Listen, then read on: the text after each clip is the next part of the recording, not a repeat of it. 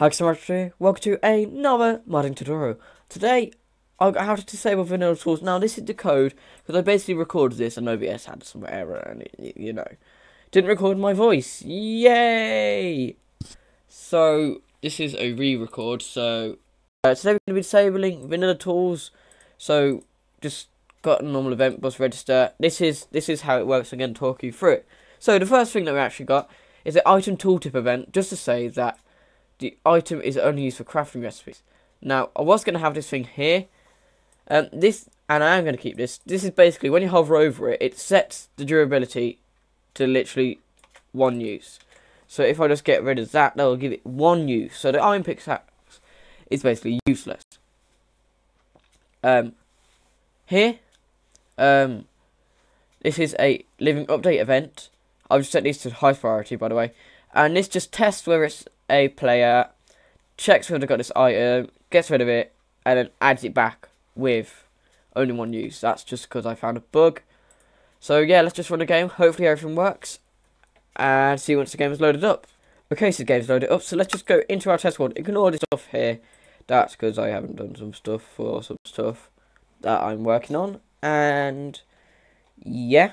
So this is from when I recorded it just. So if you go into tools, select this, and you'll see it says used for crafting recipes only, and you will see that it does do this weird thing. That's on purpose because that's what I told it to do.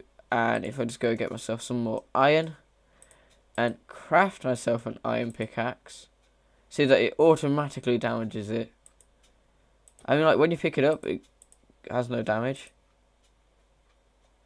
And if I go into survival, see that this only has one use. Now, one thing is that, hold on, if I say move this, it moves it to the next slot. So, if say I had items all along the bottom bit,